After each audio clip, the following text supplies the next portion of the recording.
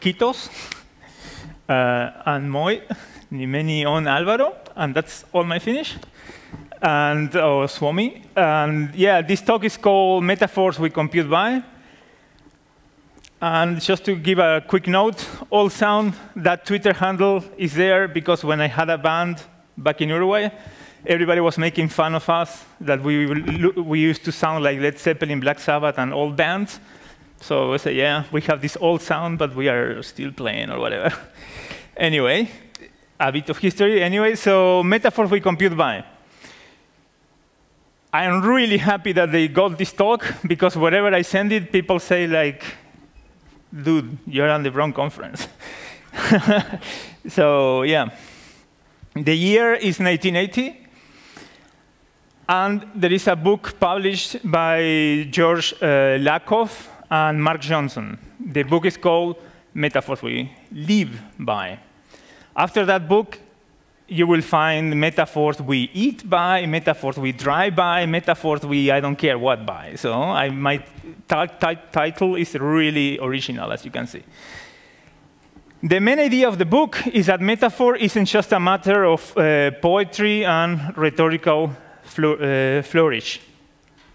Like, not until the 80s, because in the 30s already some philosophers of rhetoric started discussing what's the actual use of metaphor besides on literature. So this is not really a new idea. But what Lakoff and Johnson said, they are cognitive scientists and linguists and so on, is that metaphors dictate how we think, how we behave, how we perceive, how the conceptual system is built. And the problem is, it's really hard to study the mind, because you cannot get like into a brain and look at it. So they found a proxy. That proxy is language.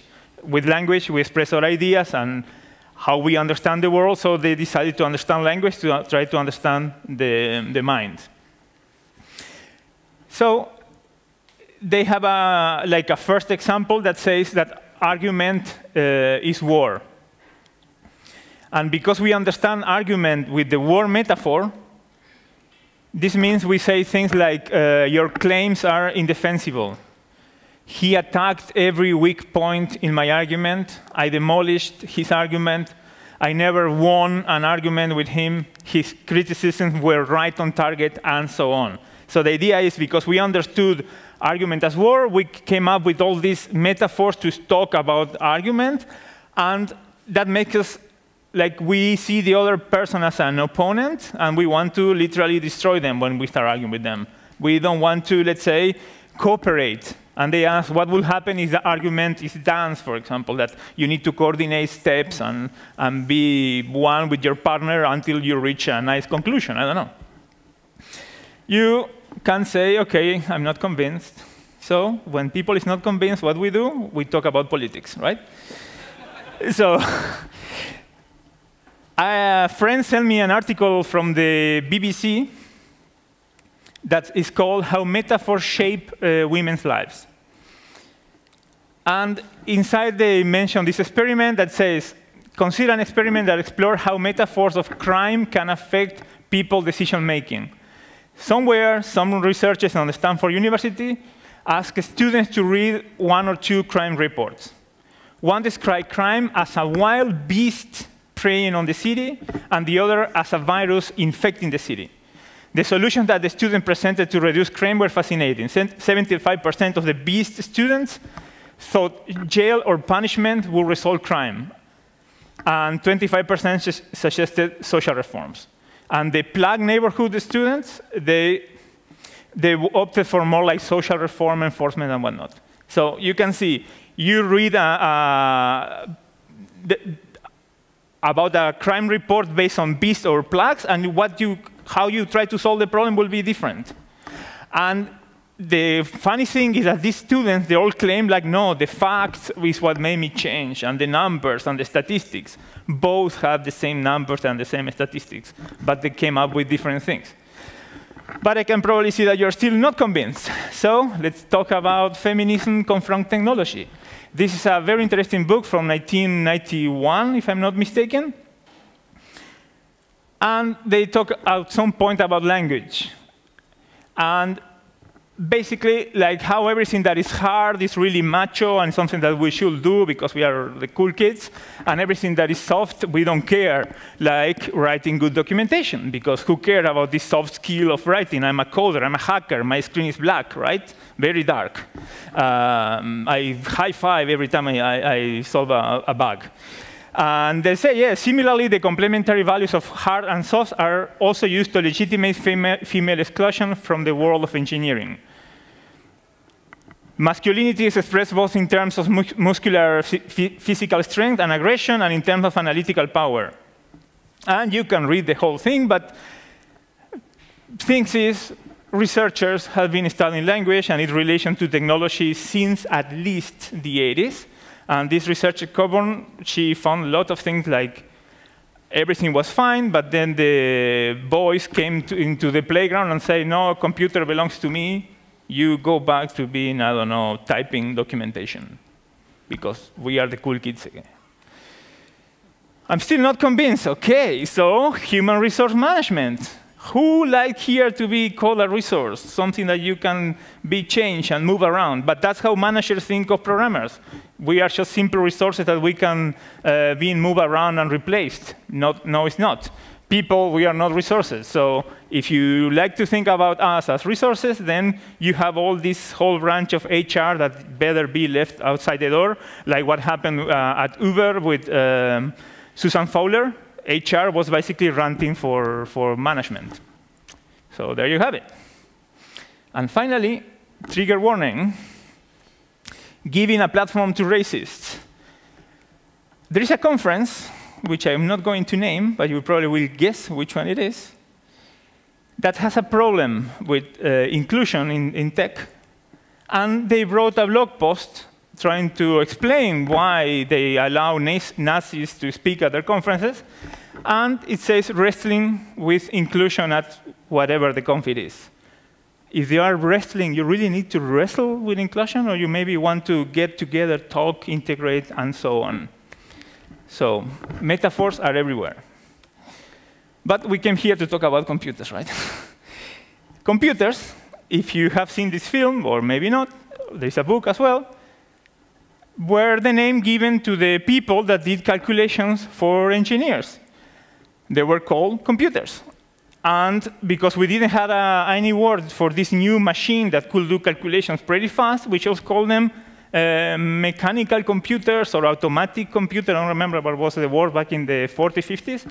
But again, our whole industry is based out of a metaphor from people that did computation by hand back in the day.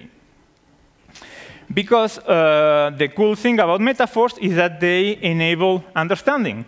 And the previous speaker just said that when he started, DevOps is transportation. He just said that, right? Did you know that besides this is like the most basic example of a metaphor, blah, blah is blah, blah. That's how metaphors work in literature and so on. But curiously, metaphor in Greek means to transfer or transportation, actually. That's in Greek, you can find many tracks that say metaphor in Greek, but they're actually shipping stuff around. They are not really selling you metaphors, let's say. But back to the talk. The basic metaphor is like what Shakespeare said, Juliet is like the sun. And because the metaphors help us to understand concepts, you understand that the life of Romeo is always orbiting around Juliet. He cannot live, let's say, without her light. And I don't know, all the things that you can understand when Shakespeare just say Juliet is like the sun, or Romeo. But metaphors are not a one-to-one mapping between concepts, because I'm pretty sure you didn't make this association. And that's the point. Like metaphors, they will do a mapping between one part of the mind into another, so you kind of get the idea, but you won't find a one-to-one thing. And that's not how they work, and that's not the point. That can bring problems later, as I will show. Then there is a really cool book, which is called The Geometry of Meaning, Semantics Based on Conceptual Spaces. wow. Basically, this guy took topology and tried to explain language. And he says, like, metaphorical mappings preserve the cognitive topology of the source domain in a way consistent with the inherent structure of the target domain. Metaphors transfer information from one conceptual domain to another. And here's what I'm saying. What is transferred is a pattern rather than a domain-specific information. So the metaphor can be used to identify a structure in a domain and that would not have been discovered otherwise. So we use metaphors to say, OK, I don't really know what is DevOps, but I can tell you it's transportation. And then you start saying, OK, this is how transportation works, so maybe this is how DevOps works. That's the idea. And for me, it's like our brains are really good at doing this graph isomorphism problem. Like we have this structure in one way, and we manage to map it to a structure in a different domain, let's say. This is from the Quanta magazine. I'm not really good at animation, so. And by this mapping of things is how metaphors create new knowledge. But metaphors also obscure understanding. And that's the problem with the telegraph. What's the problem with the telegraph? Telegraph means far writing, something like that. So the original telegraph, people really try to do far writing, like something that will type things, but not really. They didn't understand that you could encode stuff in Morse code, send it over the wire, and decode it on the other side into language. When we started doing Braille, there people saw, OK, maybe language doesn't really have to be written as it is, and then came Morse code. But at the original telegraph, people went to say, can you send this letter, this message to my mom somewhere else? And the message stayed in the table, and the guy typed there on the telegraph. And the person was, hey, dude, I tell you, send my message, because people didn't catch that this whole thing was a metaphor. So they were worried, like, why this paper is still on the table? And for us, that sounds like really like, dude, like what? But that's happened with people back in the day. Like Darwin, when he went to Uruguay back in the 1830-something, people thought that he was like a kind of a wizard, not really a wizard, because, yeah, but he was in a countryside village, and he said, so Montevideo is that way, and Brazil is that way. And say, how do you do? And Darwin was with the, what is the thing that points north? The compass. He was with the compass there, just knowing what are the direction, and he had a map. So sometimes people don't understand how technology allows you to be more powerful, let's say. And this is about tools. Sometimes our tools do what we tell them to. Other times, we adapt ourselves to our tool requirements. And in language and in thought, metaphors are the tools. So the same way that metaphors allow us to understand things, they also obscure understanding or limit understanding. So when we go to code, which is probably what you want to hear about, there is a very interesting paper that is probably the best unknown paper. It's called What a Programmer Does. The main idea of this paper is that we write programs for other people to read, like the talk that we had earlier about documentation. And this person says, to program is to write to another programmer about our solution to a problem. That's what we are trying to say. I had this problem, I solved it, this is how I did it. The easiest that thing is to understand, the better we manage to convey our solution. And in a very weird way, he managed to build this sentence. No one has seen a program which the machine could not comprehend, but which humans did. Translated, if your program is syntactically valid, a computer will manage to parse it, compile it, and run it. That's not the point. The computer is a nice tool to execute algorithms fast, thanks. But we are humans writing for humans, either us in the future, our colleagues, or open source people on GitHub, let's say. But it's always a human endeavor. And that's why I think the way we write should be easy to understand for other people.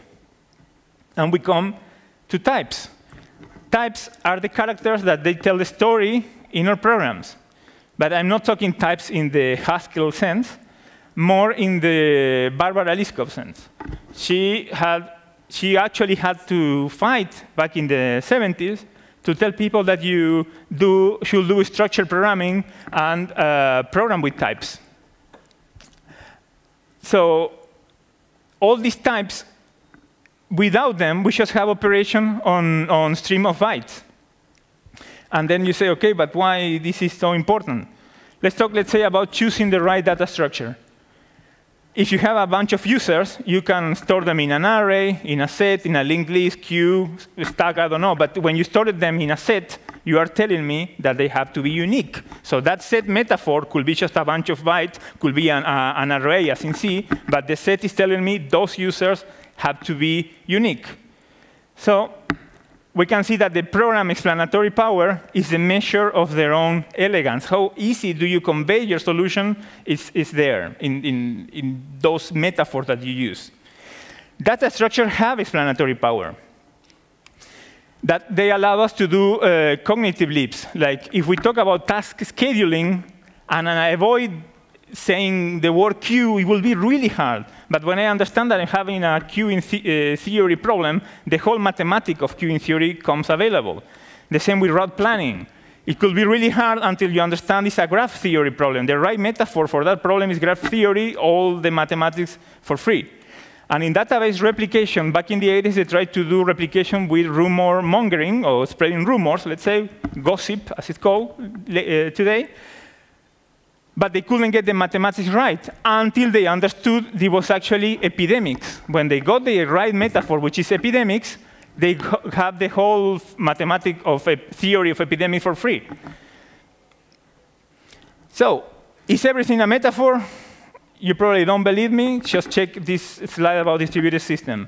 Whenever nodes need to agree on a common value, we start a consensus algorithm to decide on a value. There's usually a leader process that takes care of making the final decision based on the votes received from its peers. And I can keep going. I don't have the time, but you can see the slides online. But how we talk about computers is full of metaphors.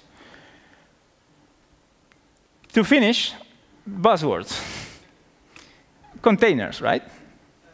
Containers, they give us a really great metaphor to sell something on an elevator pitch, let's say. And I think that's one of the biggest power of containers. Like, it's really easy to talk about them. We understand they are standard. They can be shipped anywhere, in train, ships, trucks. They are stackable. They are reusable. We also understand that we are not waiting to fill a whole ship of containers before we can ship the package. OK, we understand that that part of the metaphor doesn't make sense. But thanks to the containers metaphor, we have this everywhere. But why didn't the Uber jars or the Erlang releases never catch up? Because they don't have a nice thing that I can talk about.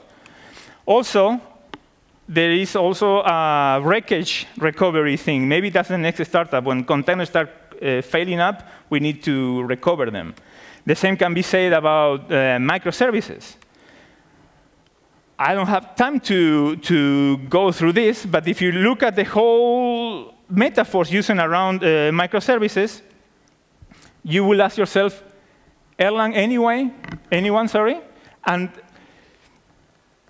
they say this at the end of the paper. The problem is, what is the Erlang elevator pitch? I will never manage to sell somebody with like actors, and I don't care. Cool story, bro. I mean, I was an Erlang programmer for 6 years, but thanks, please find something else to tell me about, right? Because we need nice metaphors to explain, to sell, and so on.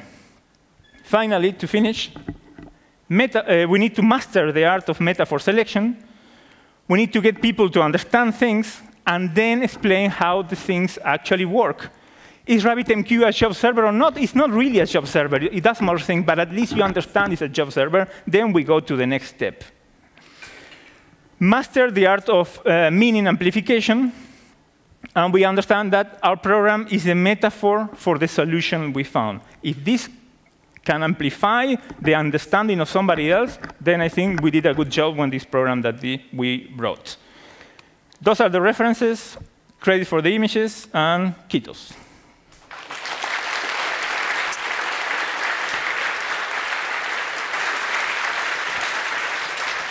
All right. Thank you, Alvaro. Thanks. So, any questions for Alvaro? I have a hard time seeing any hands. People is leaving the room. Yeah, right. There. Mika is about to come with the mic.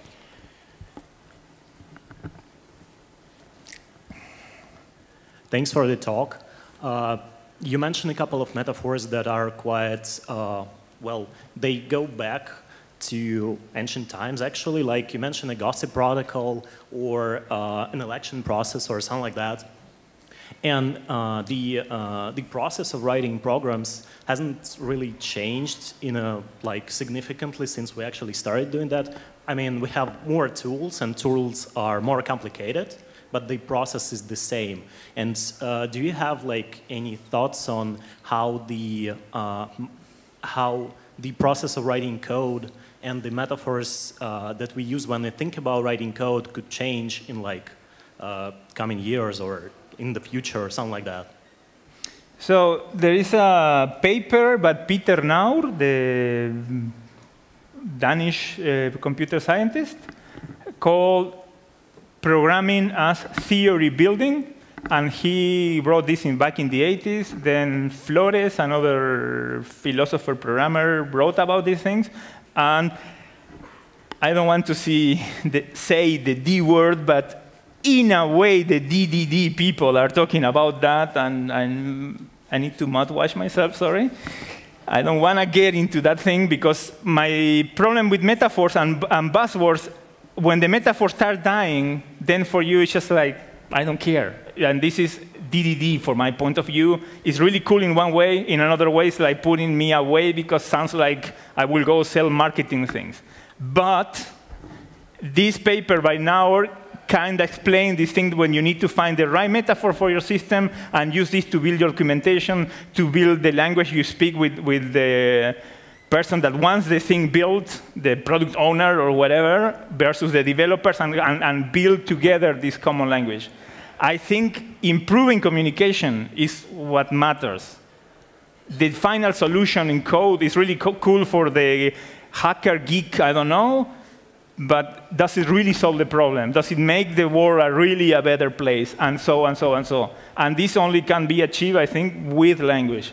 I think that paper, Programming a Theory Building, is a good start to that. Yeah. Excellent answer. Others?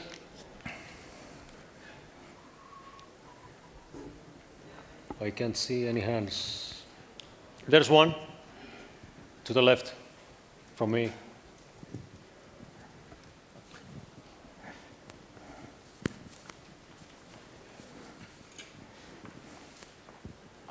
Okay, so actually this is very, very interesting, and it actually convinced me. So I was thinking, is there any example that you can think of now, where we used some metaphor in the past and it was really wrong, or it was changed and now communication improved for something in our field, in computer science? Well, out of the blue, I don't know. It's just it was curiosity more than any other thing, because actually I see the point. It convinced me completely. But I was thinking if there was in our history some kind of metaphor we used and it was wrong. I mean, depends what you mean by wrong, but something that has been changing a lot in the database industry is the whole use of the master-slave nomenclature. Yes. People have a bad history with that, with slavery and whatnot, and some people want that to be changed, and I say, why not? So there you have one that is really wrong, I would say, that is a change I welcome. Then in the case of Erlang, that I just went through it, the whole actor model, I'm not sure it's easy to understand. It's kind of get it, but I don't do the getting to stage. I don't know. That metaphor, I really like Erlang, but I'm not sure if it's the right one to bring forward that concept. Yeah. And then in this book, Feminism Confronts Technology, you can go there and find all the wrong metaphors we have about being superhero, mega macho programmers that are going to conquer the world and destroy the evil bugs that try to, okay, chillax, man. You know, it's something that I think we should change. Okay. Yeah. Thank you. Thanks. Great.